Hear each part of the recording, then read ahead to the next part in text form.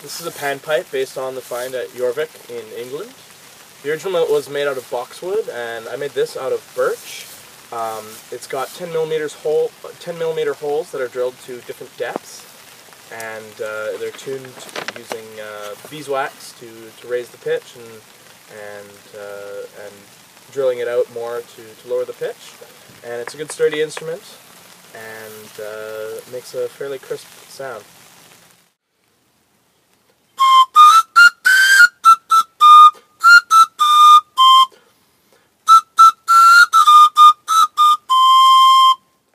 If you liked what you saw today, please subscribe and give us a like if you want us to continue making this content.